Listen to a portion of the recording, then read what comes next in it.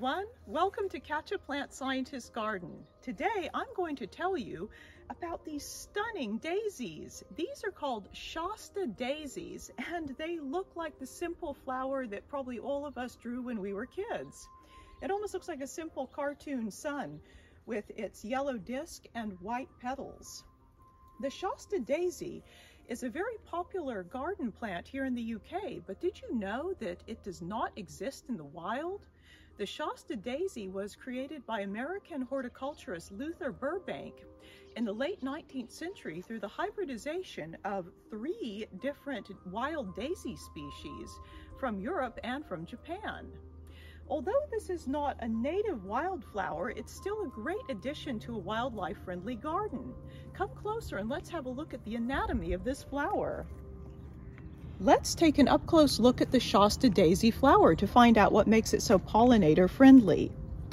A Shasta Daisy is a very typical example of a flower from the Asteraceae family, also called a composite flower. These flowers have a disc and a ray. The disc flowers, every one of these little kind of bumps in the center of the daisy is an individual flower containing nectar as well as pollen. That's why you'll sometimes see bees and butterflies walking around the surface drinking from each of these tiny flowers. Around the edge of the plant, we have ray flowers. The ray flowers their function is to bear these huge petals which help attract the attention of the pollinators.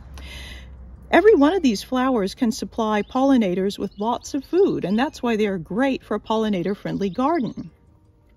If you wish to grow more of them, simply let some of your Shasta daisies go to this sort of dried out state, and once all of the seeds are fully dried out, you can simply harvest more seeds by rubbing them off with your fingers. It's a good idea to deadhead them at this stage so that your garden looks a little tidier.